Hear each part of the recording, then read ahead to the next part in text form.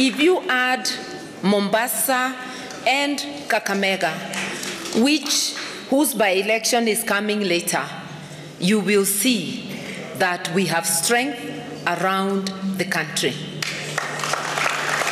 If you look at our competition, they are just at about 130 members of parliament.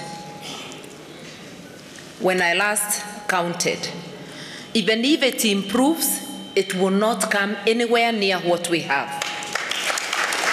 So even without anybody telling you the numbers, with those numbers of members of parliament, of governors, of senators, we have 23, they are one up.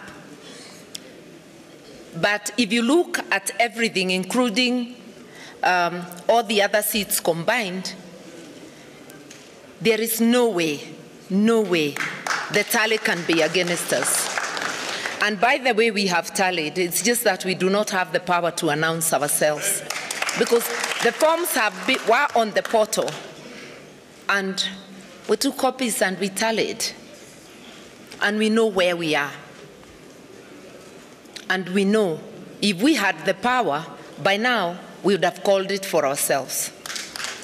But we will wait. We will wait for that announcement. But please be upbeat. Know that Kenyans did give us the opportunity to steer the nation, and we are waiting for the official seal of approval.